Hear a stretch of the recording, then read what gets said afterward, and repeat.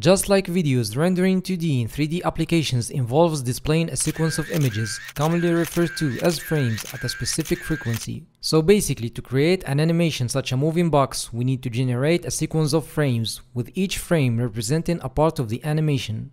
In Pixi.js applications, we have the ticker specifically designed for this purpose, as it updates the stage and its components over time. The ticker runs a function a certain number of times per second, usually 60, but it can be higher depending on the device running the application. And with that being said, let's take a look at how this works.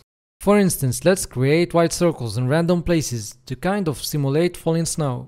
First, I'll begin with an instance of the graphics class.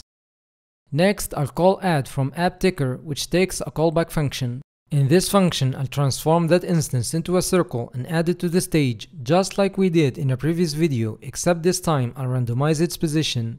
Screen width and screen height represent the width and height of the stage respectively. Here, multiplying the width by math.random will yield a random value between 0 and the width of the stage, and the same applies to the height.